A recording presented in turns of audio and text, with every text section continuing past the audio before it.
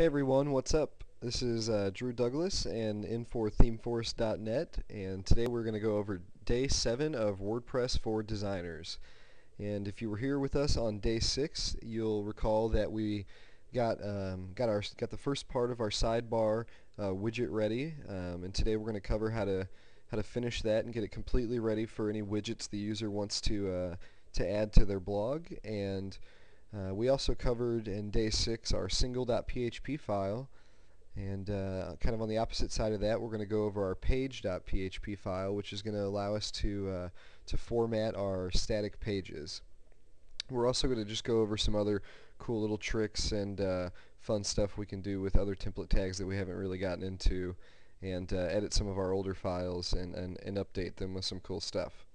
So I know a lot of you are ready to get to the PSD, and I promise you we will get there shortly, but we still have some fundamentals to go over for the next few days, so let's go ahead and get started. You should go ahead and already have your local server running, or whatever you're running WordPress on right now, and your text editor of choice, and go ahead and open up sidebar.php.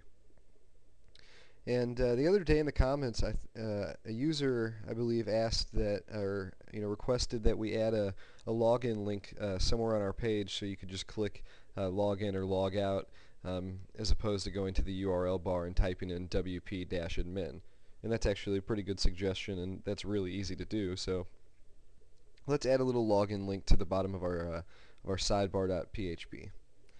Just under where we have our categories, which is WP list categories, just add an unordered list and some list tags, and then some PHP tags. And inside the PHP tags, we'll just do WP for WordPress underscore login out, all one word, login out. Save that. We'll go over to Firefox, and we expect it to show up right here. And then we see a little log out link since we're already logged in. Of course, you could come over here and make your own, log in, log out, user section, and you can get a lot more advanced with that, which we might do down the road if time permits. But that, to whoever asked, is how you put the login and log out link. It's just the WordPress template tag WP login out. So that said, you'll also remember that we got the first part of our sidebar widget ready. We said let's widgetize it up in here, and we used a little PHP, and we said with a conditional statement, we said if the function dynamic sidebar does not exist, then display this code below. So now what we need to do is set up what's known as a functions.php file, which gets a little advanced, so we'll just take it slow, and we pretty much need to register our sidebar and tell WordPress how to style the widgets when they're added by the user. So we'll go ahead and create a new file, and we will name this file functions.php. Go ahead and open up functions.php, and if you didn't guess, we'll be working with PHP for the moment, so we'll use some PHP tags. And now we'll use a conditional statement again. We'll say if function exists, register sidebar in between quotes, then we want to do something in between the brackets here. So now what we'll do is we'll say register sidebar, and then we'll say inside of that we're going to need an array of values, so we'll declare array. We'll kind of open that up so we can format it better. And now we're going to tell WordPress how to format the widgets using keys and values, and you'll see what I mean like so. When we'll type some quotations here, and we'll say before underscore widget,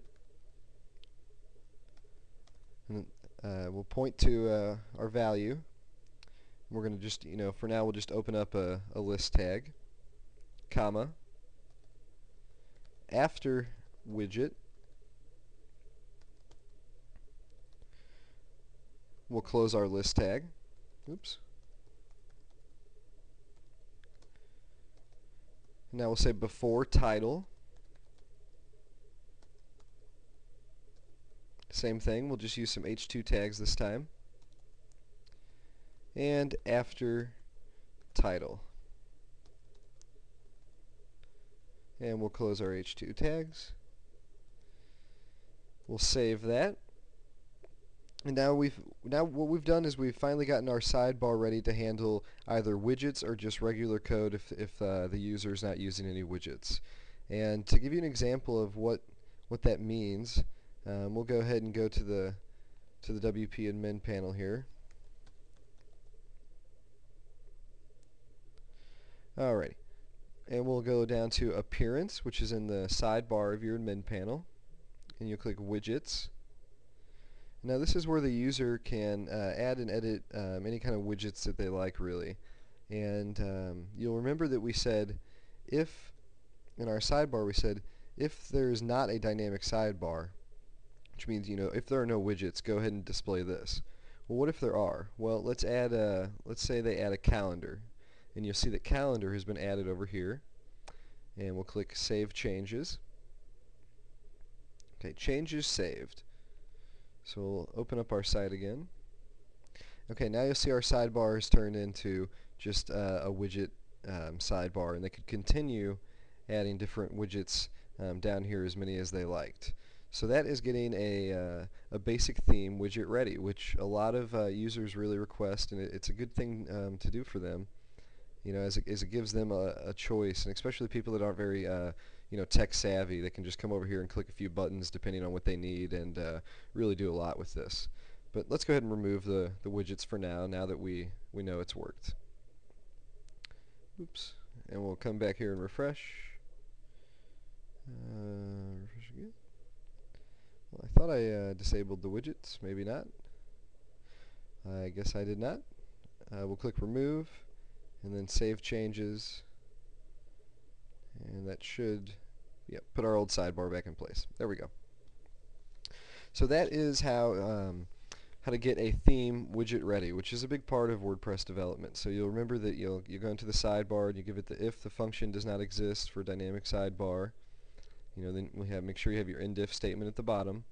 Then you make your PHP your functions.php file, and you add the PHP we just added. And when we get into more days down the road, we'll discuss functions.php more and get more in depth. But I don't want to overwhelm you guys all at once here for those that might be new to this. So let's move on now that we got our sidebar widget ready. And you'll remember in day 6 that we learned how to format these individual articles, our individual blog posts that we make. We added the date for them and some tags below to show up, and a little promotion at the end of our individual articles that encourages them to subscribe to our RSS feed. But we haven't formatted our single pages right now. Right now they're just falling back on the default template hierarchy. So we'll go ahead and do that, and you've probably guessed that we're going to need what's known as a page.php file. And it's obviously called a page.php file because this will be what styles our individual static pages. And this is how we can control what goes on in them. So think back to day 6, because it will be very similar to creating our single.php file, except we can do all kinds of different things now that it's a page instead. So we'll do some PHP tags, and the first thing we're going to grab is our header. And we'll grab our sidebar, so I'm floating it before the content right now for just for our default theme. Okay, and now we'll go down and we'll give it just a div class of anything you want, doesn't matter, static page. Just try to be descriptive with your class and ID names. And then we're going to go through the loop again. And hopefully you were tuning in for when we went over the loop. I want to say day 4 if you haven't seen it, but I'm not off the top of my head. I can't remember what day that was. But if you haven't seen the screencast where we go over the loop, go ahead and do that before now, because that's what we're going to do. So we'll do if have posts while have posts the post. Okay, so we set up the first part of our loop, and next you probably guessed that we're going to display the title.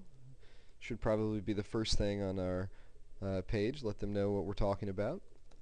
PHP, the title, which is a WordPress template tag that we can use to display the title of the page that we're on.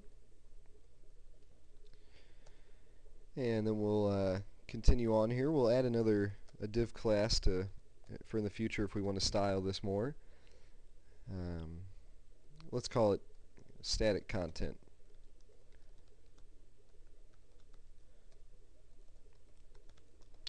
Alright, and inside of that we will just post our content, so our actual page, using the content. Okay, we can go ahead and save that, and we'll come down here and we'll end our while. Since we have our while loop going, we need to end that, and we'll give it an else statement. And in case for some reason there isn't a page to display, something didn't go right, or for whatever reason, we'll give a user-friendly message, page not found, and then we'll just give them a search bar. And we can do this saying, get search. Oops, sorry, that needs to be in PHP tags. Get search form. And then of course we need to end our if statement, so we'll do PHP end if. Go ahead and save that. We need to still add our footer. I know off the top we need to clear it real quick, so I'll just add a quick clear class to clear our float. There's other ways you could do that, but we're not worried about that too much right now. And we'll grab our footer. Okay, so we have our basic page.php set up, and let's go through that again. First, we open up our page and we grab our header using getHeader, which grabs our header.php file. We use getSidebar, which grabs our sidebar.php file. And then we declare our div class of static page, and we go through the WordPress loop. And in case you need a refresher, it's a conditional comment in PHP, and if there are any pages or posts to display, we're displaying them using the content in between PHP tags, or else we'll just grab the search form and show an error. And that's different than a 404. That's it's a little different than that. And then we'll grab our footer with PHP get footer.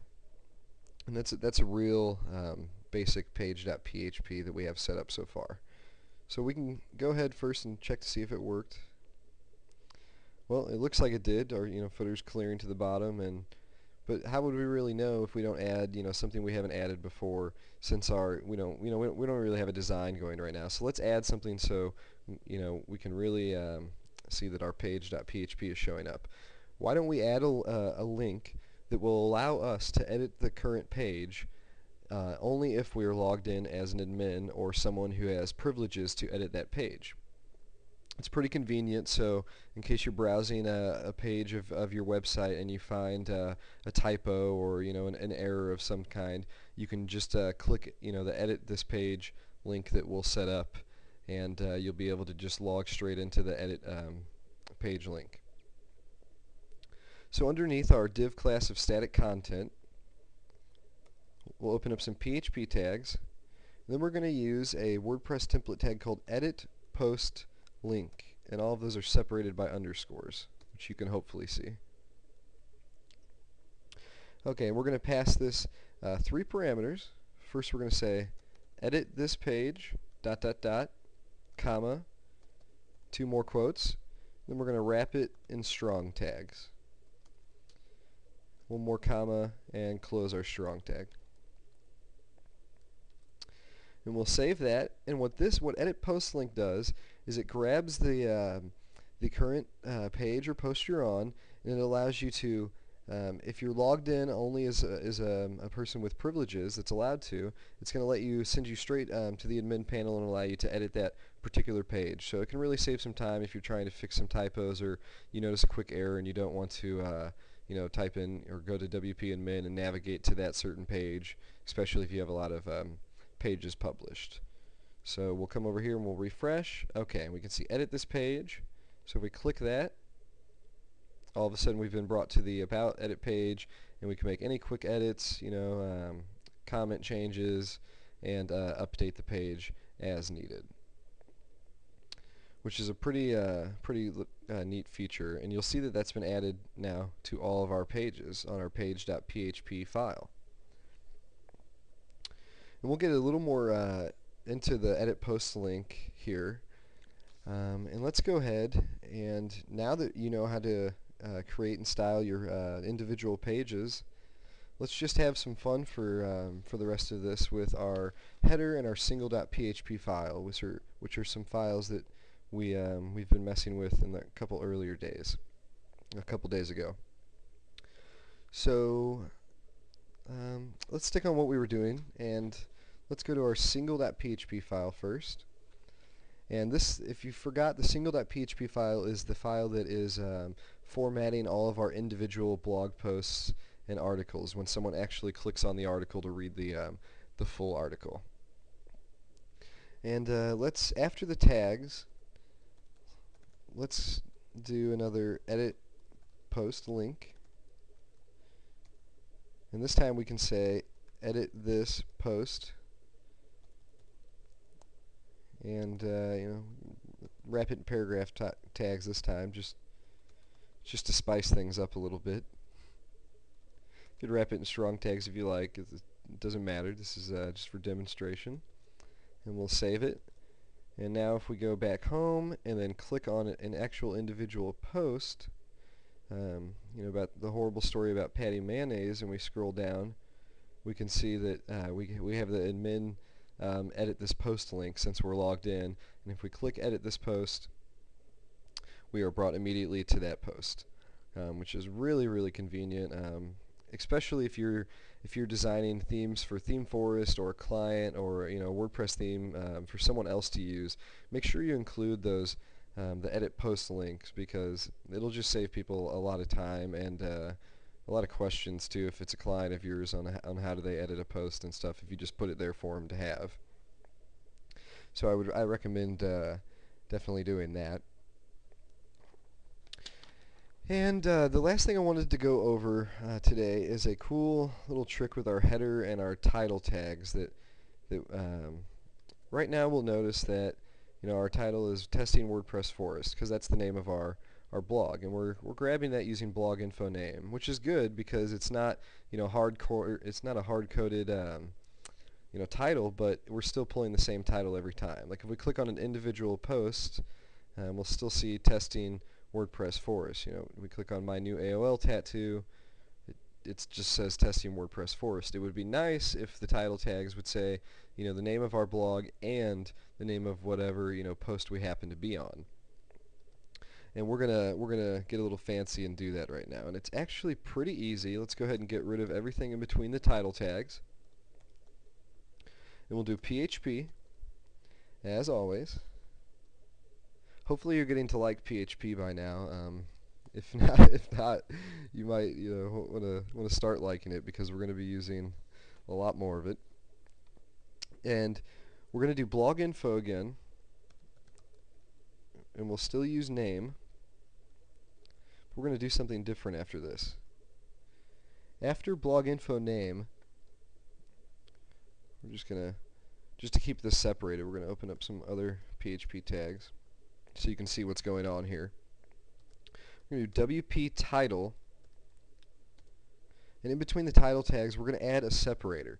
So we're going to have the name of our blog show up, and then a separator, and then the title of our post. So we could do something like some little or separators, or just a dash, but for now let's just use two little or separators, as I call them. and save that. And we'll refresh here, and then we'll just let's click on. We don't ever go to this post. So why Whitesnake is te best. And if we look at the title, we'll see testing WordPress Forest, and then our separator that we gave it, and then why Whitesnake is the most awesome band ever. But if we go back to our home page, it automatically knows that well, if there's no title of a post to display, then it's just going to fall back on our blog info name only. So we're not just going to get a separator spit out here for no reason, which is nice. So if we go to our About page, we can see About shows up now, and that really gives us some good SEO practices, and just makes it more easy for users when they can look up at the title and know where they're at. So I think we're going to stop there today.